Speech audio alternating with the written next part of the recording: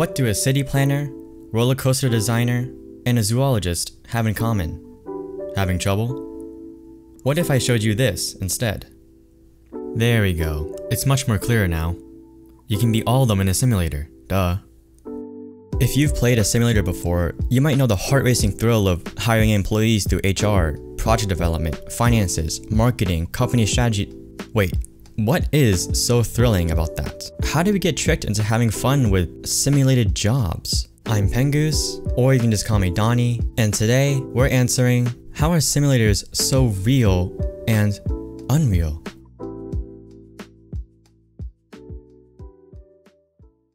First, let's unpack how realistic simulators are. Starting with one of the best city sims in modern times, SimCity. Nah, just kidding. Of course it's City Skyline.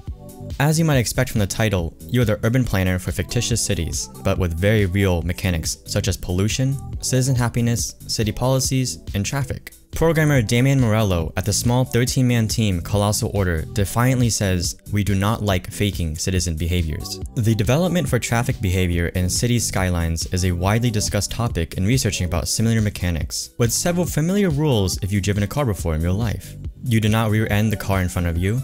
You don't exceed the speed limit. You stop at red lights. Only one vehicle can be in an intersection at any one time. You don't run over pedestrians. The first vehicle to decide to go to a given location is served first, i.e. who stops first at a stop sign. These are real-life rules put into a simulation. Real, efficient traffic designs were used for reference in designing this traffic system, like the single-point urban interchange or diverging diamond interchange. But with this realism comes a realistic problem too: bottlenecks, gridlocks, or just simple traffic jams.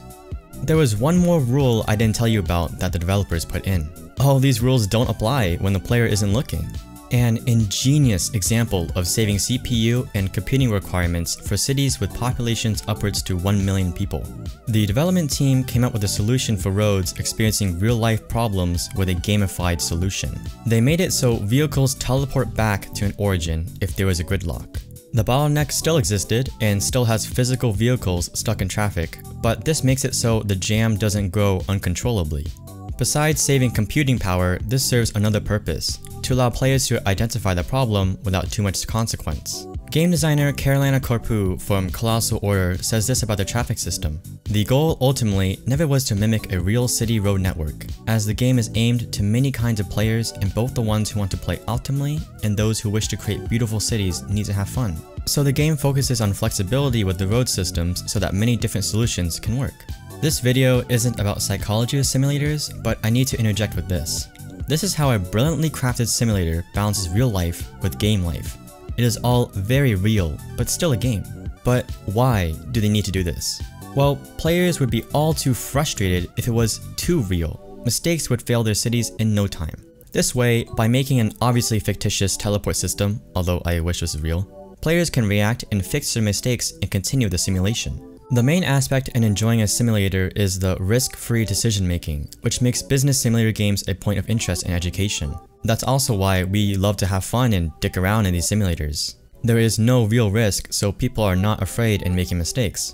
This way, they can learn from these fake mistakes and not make real ones, and make their beautiful cities. Let's move on to our roller coaster designer, seen in Planet Coaster, for another example of realism that is toned down for players. Frontier Developments in their Dev Diary series on YouTube describe how accurately and realistically guests in your park acknowledge and perceive attractions. Guests are programmed to act like real people, with pathing that mimics real life, constantly valuing your park in real time and have their own preferences when making decisions. If you've been in a theme park before, this is obviously how you'd walk through the park. Of course, this comes with a catch. These ambitious developers strive for huge crowd sizes in the thousands, but how do they not overwhelm the player while still giving the crowd just enough life to feel very real? Here is lead designer Matthew Florians explaining their solution. Normally we put a sound on every little thing in the world and it makes a sound and it works really well.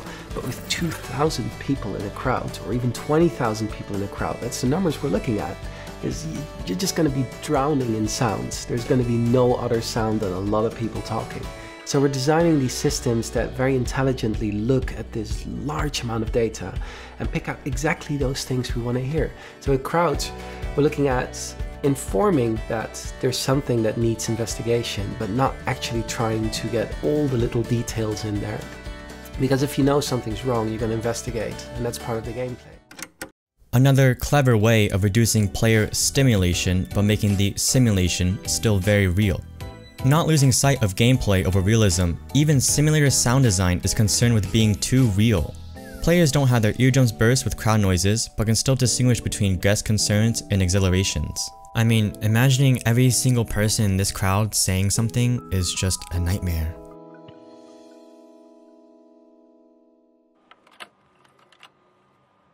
Finally, let's talk about a zoologist. In the same analysis fashion, let's observe how real this shit is.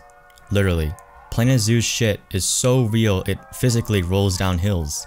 David Bamber from Planet Zoo's developer journal talks about how much research went into simulating dung, like volume and frequency relative to eating rates and animal size. Of course, animals are the focus of Planet Zoo, and one example of extreme realism is here. One of the most exciting things about working with these animals is to look into what makes each of these animals special. The Indian peafowl, for example, has some really unique behaviors, unlike anything else in the animal kingdom. So we will go to the extremes of making sure every feather in the tail of the peacock has its own bone that the animators can use, so everything behaves exactly as you'd expect it to. Of course, Planet Zoo also had to make sacrifices. For example, in real life, I don't think placing animals is as easy as clicking a few buttons and putting them in a box. An essentially low fidelity action, but if you don't know what that means, you'll have to watch my other video. Real subtle promo. Developers also note how delivering food and cleaning exhibits is simplified out of interest of balancing for time constraints with the in-game time clock.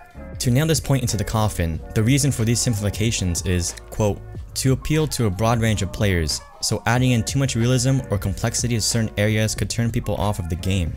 On the other hand, we wanted the animal movement and behaviors to be as realistic as they possibly could.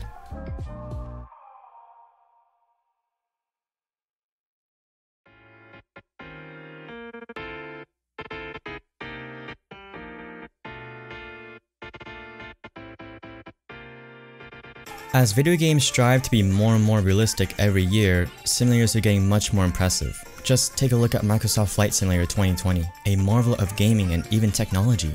At some point, the realism of simulators take over the premise of it being a video game. When you think about it, it's an achievement in gaming when simulators have become too real, which makes them unfun.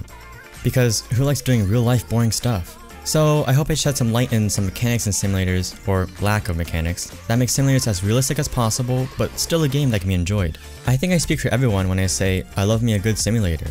I can't help but sit there for hours just pretending to be something I'm not. Like I said earlier, it's obvious that the evolution of simulators have become more and more real, but at some point, when does it stop becoming a game and just a boring simulator? So I hope I sufficiently explained the game design choices of real life and gaming crossing over. I'm sure you can spot many more in your favorite simulators. This was how simulators are both real and unreal, and if you learned something, then I suggest you subscribe to watch my other videos. It takes one click, is free, and you can unsubscribe at any time. This was also a shorter video from my last one, so let me know if it's too long or short. Let me know in the comments if you want me to cover a topic. Stay tuned for more videos like this one, don't simulate too hard, and I'll see you next time.